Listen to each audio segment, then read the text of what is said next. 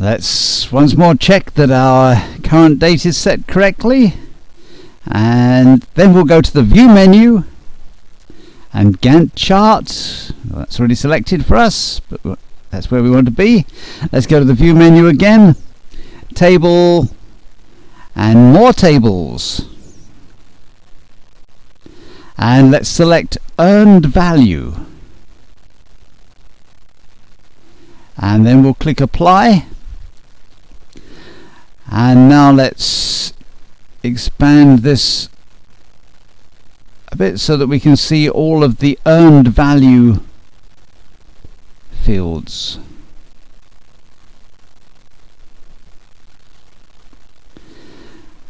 And then let's hold the mouse pointer over the header for the column SV and click on the Help on SV link, which brings up a help window all about that. And then we can have a look at that and close it and save.